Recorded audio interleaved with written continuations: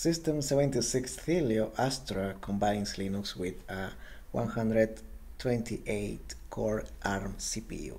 System76 sells many desktop and laptop computers built for Linux, from high-end workstation to affordable laptops.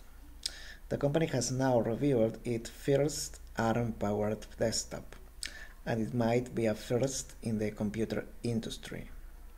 System76 has announced the Thelio Astra, a desktop workstation powered by a 128-core ARM-based Ampere Ultra processor, instead of a more typical x86-based Intel or AMD processors.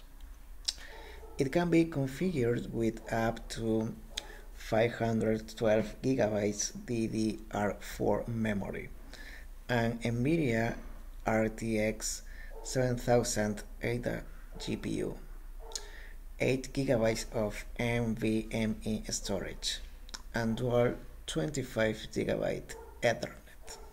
Thelio Astra is primarily intended for car software development, because most of them use ARM-based systems, and that's a faster process if the desktop workstation is also ARM-based.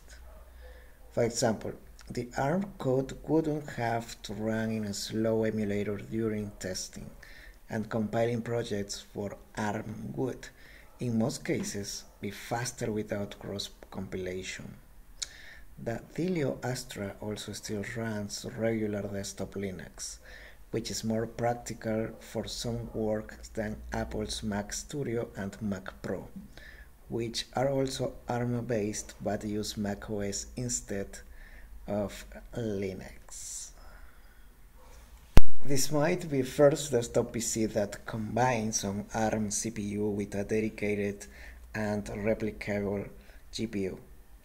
There aren't very many ARM-powered desktops at all, and the ones that do exist mostly have a system on a chip, design that combines both components. The Thelio Astra is a better example of how ARM processors could eventually replace x86 CPUs, while retaining modular and upgradable hardware design.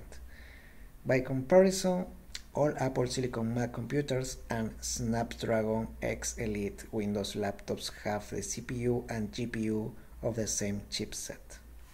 Interestingly, the Thelio Astra will ship with Ubuntu Linux out of the box, rather than System76 on Pop! OS Linux distribution. There's not currently a version of Pop! OS for ARM computers. The Thelio Astra will be released on November 12, 2024 at a starting price of $3,299.